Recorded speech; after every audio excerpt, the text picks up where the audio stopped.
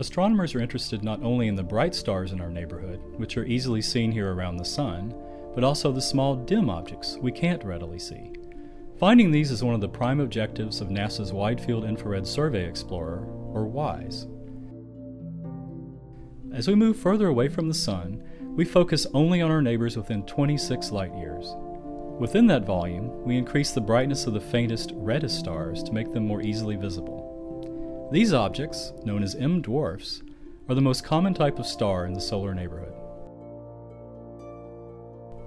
Now, viewing from a distance of 30 light-years, we circle all of the known brown dwarfs, faint objects with too little mass to shine stably as stars do. The blue circles show all of the previously known brown dwarfs, while the red circles show the ones that WISE has identified for the very first time.